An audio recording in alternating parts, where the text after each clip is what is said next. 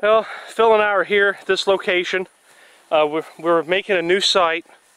This is a place that's not very far from where we found our cave region pine snake.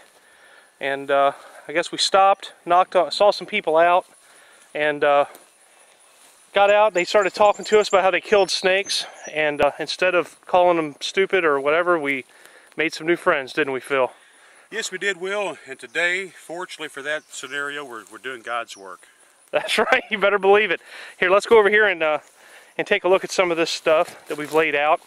We've got some big metal, nice, gosh, some of it's 12-foot long sections that was given to us by the Department of Fish and Wildlife here. And I think Phil found a toad right down here in this little thorn brush here. Yeah, there, in fact, I can see the toad right now. See if I can zoom in on him. You can kind of see him in there. We take that as a good sign.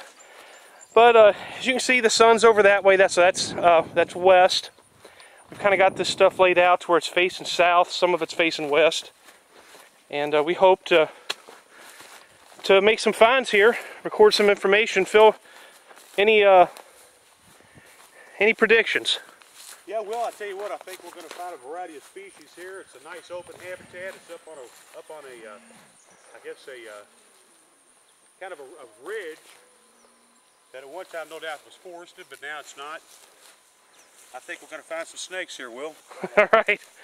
Well, we'll come back later with the video camera and we'll see what happens.